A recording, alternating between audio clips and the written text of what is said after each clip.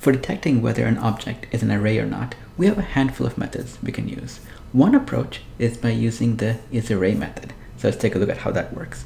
So I'm going to create my array first. I'm going to create it called, let me call it numbers, and it's going to, as you can imagine, have a collection of numbers.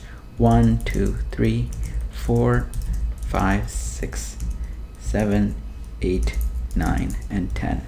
Now, I could have started with 5. I didn't have to go to 10, but, you know, YOLO. Okay, so we have numbers, and now I want to check if this is an array. So I'm going to go ahead and do console.log, and I'm going to call array.isArray. Notice that this lives off the array object itself, and then just type in the name of the array we're trying to check for. So if I refresh this page, you'll now see the value true comes up because numbers is in fact an array. Now let me just create something called not_array equals an empty object. So this is clearly not an array. And let's go ahead and see if this works out and gives us a value of false. So I'm now calling array.isArray on our not_array object.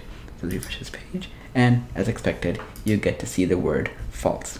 Now, there is another approach you can do, and that is by checking the constructor property and see if it's an array or not. So I'm going to clear all this out, and we're back to our numbers array as earlier. And so the first thing I'm going to do is console.log is numbers.constructor. This is the handy constructor property that many of our objects have, equals array. And so if I were to check this out, the value of true will be returned if this is in fact an array. And yes, you can see that true has in fact been installed.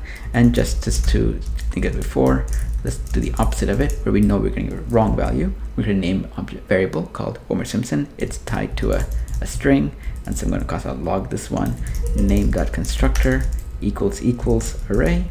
And in this case, it should be false, correct?